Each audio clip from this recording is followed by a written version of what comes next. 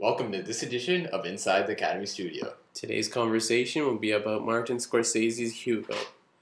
Hugo is based on the novel The Invention of Hugo Cabret by Brian Selznick and has been adapted to screen by John Logan and directed by Martin Scorsese.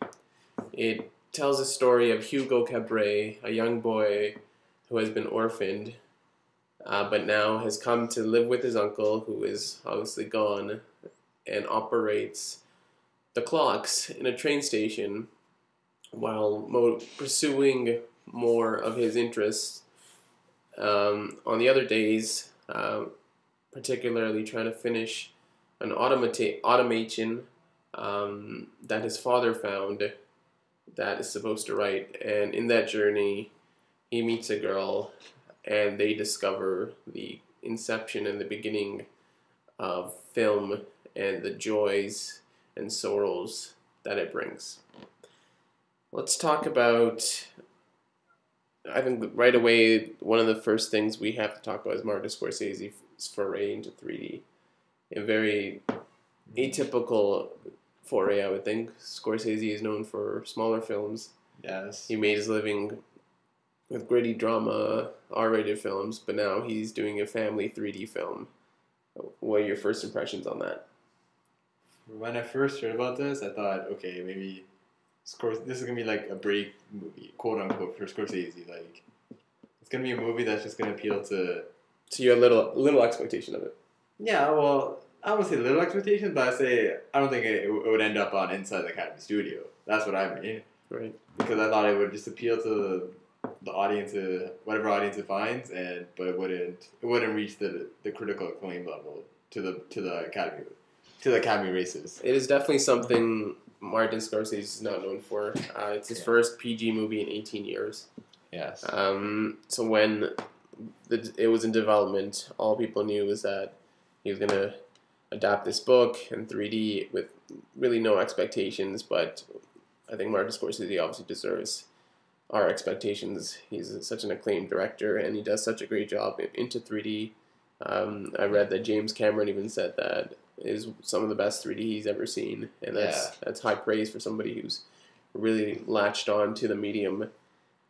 Why does the 3D work in this film? I think it works because it doesn't overpower the rest of the movie. Like, I think the main criticism is that either the 3D is just a $3 cash grab. Yeah. At least that's how it is here, wherever we live. Right. Or that it's too gimmicky. Like, when this mostly seen in an animated movie, when you see a character just flailing their arms all over the place, like, right. And you see it that much. But I think in this movie, you're seeing a living picture. I think it adds depth to the scenes and the sceneries, but it doesn't basically make claim to, break that wall and go right into the audience's realm, right?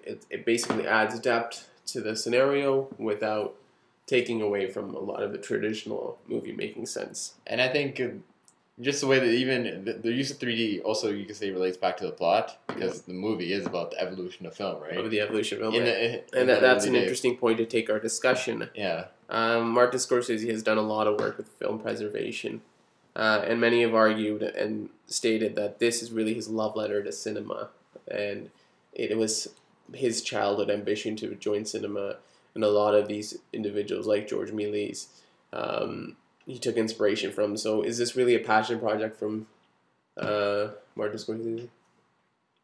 I mean, yeah, I mean, because what I find interesting, like, it focuses on the early days of film. Like, it's interesting that even in movies, that's not, like, these films are not even talked about at all, really. Right. So, like, late 1800s, early 1900 movies, which wouldn't even be considered movies, because they're like, they vary in length from like 8 minutes, like half an hour at most, right? Right. So Hugo gave an opportunity in a family movie, and at that, for a new generation to discover the innovation of cinema.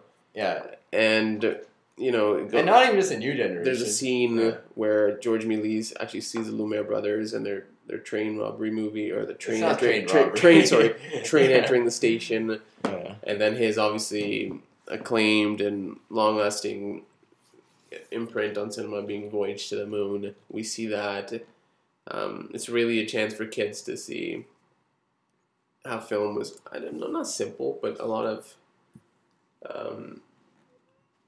A lot of like less.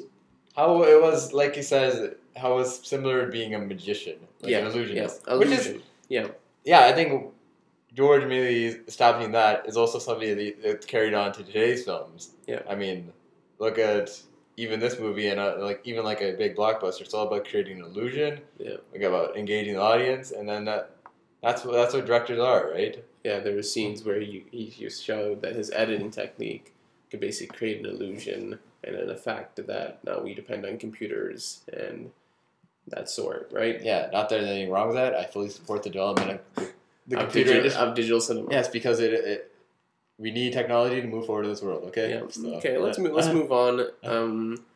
This film takes place in 1931 in Paris, and I think there's really two issues. We have Hugo, who has been exposed to the world of film and cinema, and then Isabelle, who has really not been exposed but immerses herself in novels.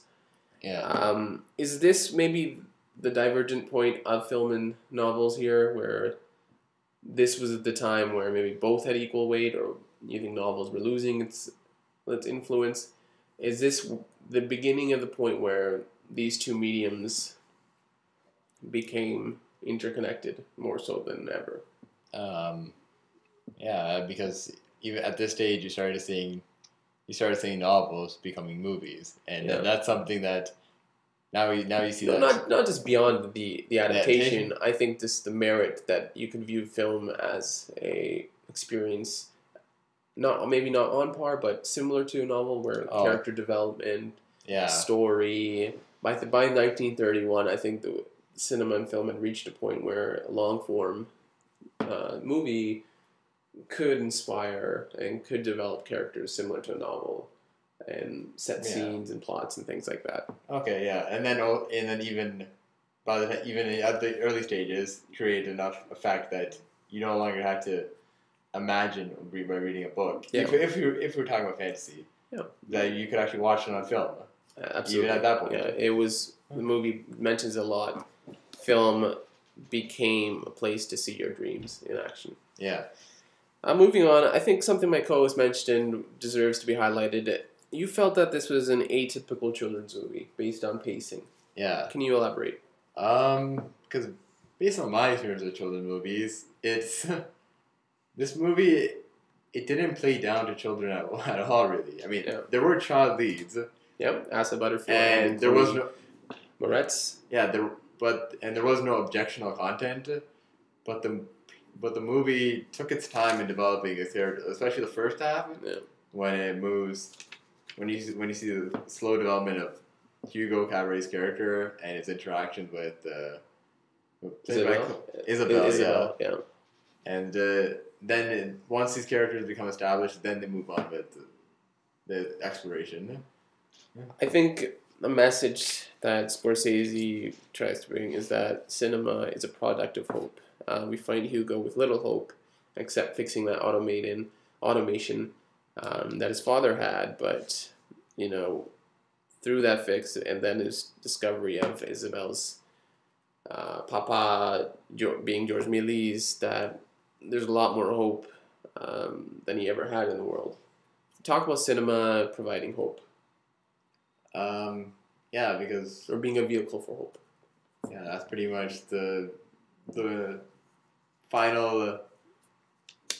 That's pretty much what the movie ties together. You see that through obviously Hugo, and then you see that through George's character. Yeah. That film is what inspires them to do what they want to and fulfill their dreams. Like you said, cinema is a way to view your dreams. And talking about cinema, I just want to highlight a lot of strong aspects in this film are the technical productions, including the art direction. The movie takes place almost entirely in a train station, and a lot of detail and depth into that train station makes it basically a living character. We're almost nearing the end of this edition of Inside the Academy Studio, and like always, we like to end with questions. So I ask, what was your favorite moment in Hugo? I think I'll have to say my favorite moment is when George George's, what's his name again? I know I should know this, but Are we talking Isabel again? no, he was a real person. George Mealy's. George Mealy's. Yes. Sorry for wasting time there. Yeah, when he goes through his entire history at the film studio as a film The film studio, yeah. as a producer. Yeah. I thought that was very well shot, and you really got a feel of why he felt so hopeless now, because he had done it all, and now he was there. Right. My favorite moment was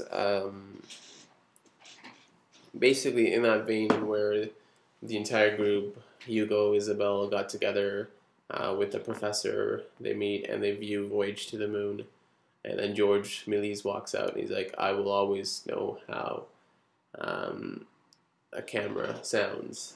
And just a great job of showing one of the most important pieces of work in cinematic history and really connecting the two generations of characters in this film.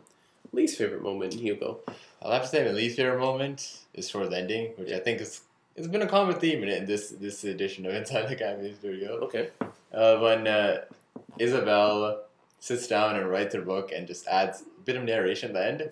I thought that was unnecessary and it didn't really add anything to the ending of the movie. Yeah. So that would have to be my least favorite. My least favorite moment in the film would have to be the subplot with Emily Mortimer and Sacha Baron Cohen. There wasn't a lot of payoff to it. I know the intent was to humanize the inspector character, but I think there should have been more done. Even in a film about Hugo Cabret, I think it was one of the weaker subplots in the film. Don't play a hate because he's from World War One, Okay, there. Okay. It's an Ali G reference, I believe. What do you mean you believe? You know it. Okay. Okay. As always, we like to end with word association. So when you think Hugo, what word do you think of? Clocks. I mean, Clocks. That pretty much drives the entire movie, clocks. And I think of the moon, primarily on Voyage to the Moon by George Méliès. So when we think of Hugo, we think of clocks and the moon. That is this edition of Inside the Academy Studio. Thank you.